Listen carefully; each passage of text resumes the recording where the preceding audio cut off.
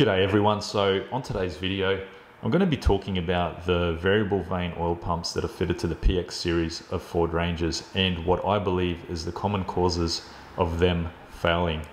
So essentially how this pump works is the oil pressure is regulated via engine load and engine speed. So if we got low engine loads and low engine speed, there's obviously less pressure that is getting pumped by the oil pump. At high engine speed and high engine loads, we've got more oil pressure that's being pumped by the oil pump. That's why they call it a variable vane, because the pressure is varied depending on the load conditions.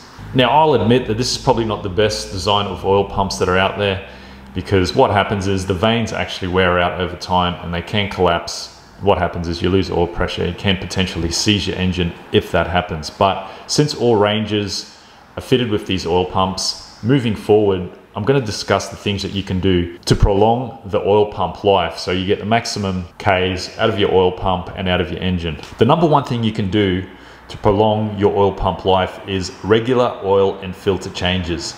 Ford specify 15,000 kilometer oil change intervals. In my opinion, that is far too long. You should be doing it at something like 7,500 kilometers if you still run the factory EGR system. If you run a blanking plate, you could probably do it every 10,000 kilometers, but leaving it to the factory recommendation of 15,000 kilometers is far too long. Your oil is going to be way too black and contaminated at that amount of kilometers, which is going to cause your pump to wear and fail prematurely. So the number two thing you can do to prolong your oil pump life is running the correct viscosity of oil. So Ford recommends a 5W30 engine oil, which has a requirement or Ford specification of WSS M2C913C. Now, if we look at Google and see what meets those specifications, we can see that Castrol Magnatec actually meets it, but I would recommend going above and beyond that and running a full synthetic instead of Magnatec, which is not a full synthetic oil.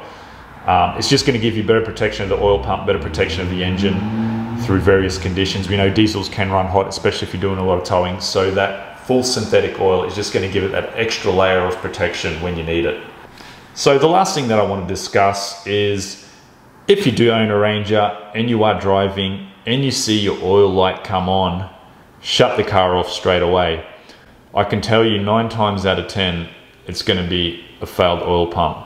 Because you might see the oil light and you might think to yourself, oh, okay, it's just low on oil, I'll keep driving. Well, usually it's not the case. Usually it's a failed oil pump, and you will get a warning because the oil light will come on. You will have about a minute or so to pull over to turn your car off and call a tow truck. If you keep driving with the oil light on, you're going to seize your engine, and at the end of the day, you're going to have to get a replacement engine. So thanks for tuning in. Hope you liked that video, and I'll see you guys on the next one.